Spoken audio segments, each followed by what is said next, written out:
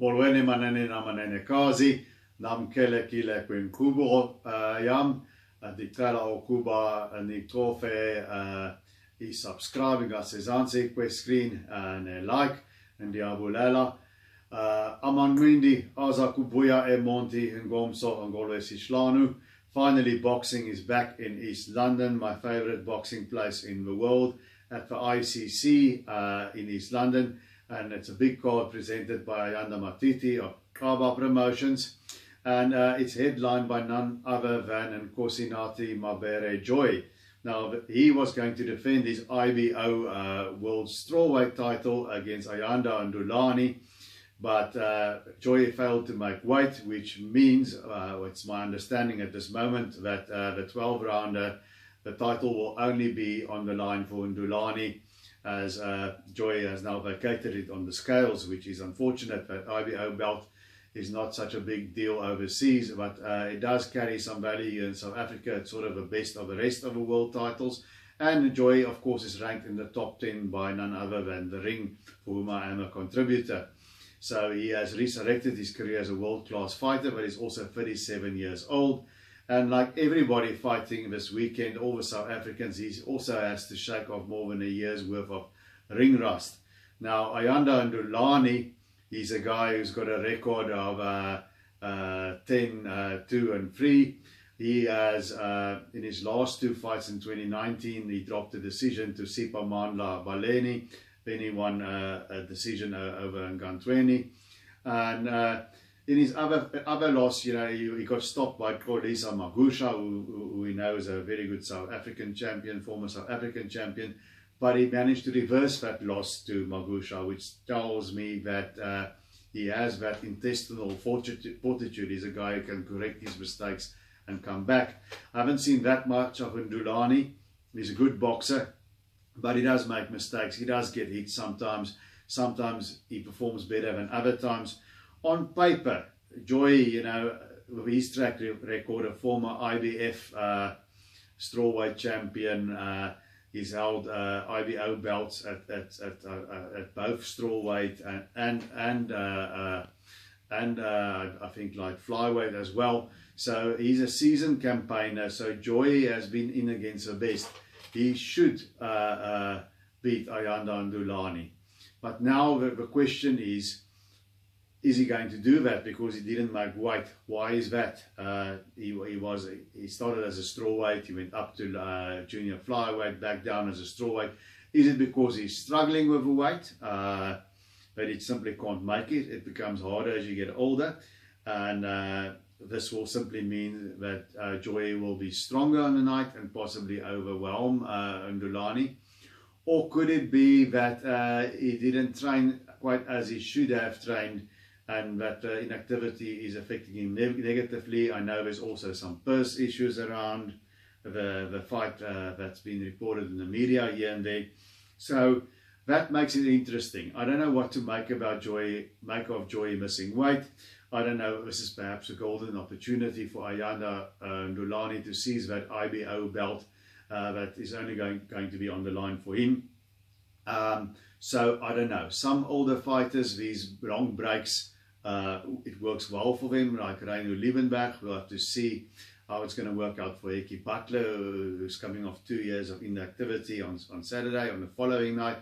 And sometimes it doesn't work out so well, like for instance Moruti and Talani, although I think that had to do with the style and the performance of Sonny Edwards as well. So there is a little bit of a warning sign there. Although even though Nkosinathi Joyi is older and it's all the inactivity, Ayanda and Ndulani also has inactivity to contend with. So I'm going to go with a chalk, and I'm going to say that Nkosinathi Joyi looked so good in his last fight against Joyi Canoy. He's going to prevail, and I think he might overwhelm Ayanda and Ndulani and perhaps stop him late in the fight. But I could be wrong. If Ayanda and Ndulani boxes smart, uses his legs, tightens everything up nicely, and doesn't get caught or get in front of that body attack of the southpaw Nkosinathi Joyi, he might be able to spring the upset. But I'm going to go with Mabere in this fight. Now, they don't match them, give them easy fights there in East London. Not only Kawa Promotions, also Rumble Africa. They tend to throw in their stars at the deep end. I mean, Sive Nonchinga at Berga, where I was fortunate enough to be ringside. He had a lot to contend with there against Christian Araneta. It was not an easy fight. And now there's another guy who was started as a big star, the big next thing. He's only had 5 professional fights, 4-1. He lost his last professional fight when they threw him in only his 5th outing against Nkosinathi, very same Nkosinathi Joyi. He started off well, but then Joyi started taking over. The experience showed, and he sort of overwhelmed Tyirha to win a decision. Now Tyirha, just like Geki Butler, is coming off 2 years of inactivity. That's a long time of inactivity. And who is he fighting after coming back from 2 years? None other than Joyi Canoy, against whom Nkosinathi Joyi looks so good. Now Joyi Canoy, we know him very well here in South Africa. He's one of the Filipino fighters that I always like to watch, because he brings mayhem, and I respect that about him. He doesn't come to mess around. He is a bit wild, he is a bit rough, he's very aggressive. He comes forward, he tries and takes your head off. You know, he gave Geki Butler a good go before Butler stopped him. And then against Simpiwe Konto, he knocked Konto down heavily, and I think Simpiwe Konto was perhaps a bit lucky that the fight got stopped because of a cut, a headbutt-induced cut, and it became a technical draw, because I think he was in for a long evening against Canoy. And then against Joyi, he got appointed. But now, after two years of inactivity, Nhlanhla Tyirha is fighting Joyi Canoy. Perhaps his handlers know something I don't. But I think that's one heck of a dangerous fight for a guy to be taking after a 2-year layoff. Who's relatively inexperienced as a professional, although he has a big amateur background. Now, Tyirha is a southpaw. He's very quick hands. He moves well, but he does tend to sometimes be a bit of a one-arm bandit, just using his lead right jab, hooks to the body, and not using his left hand. That might have been because of injuries, but he did look like a one-arm bandit 2 years ago against Nkosinathi Joyi. Now, that's not going to be enough against Joyi Canoy. Now, remember, Canoy fought in 2019 against Joyi, but he also got a fight in here in 2020. So I think he will have a lot less cobwebs against Nhlanhla Tyirha. And that worries me about this fight. Tyirha has the skills, the boxing skills and the speed to outbox Joyi Canoy. Of course, Canoy, we know, he's a wild man in there. He comes to fight, he puts the pressure on you, and he tries to take your head off.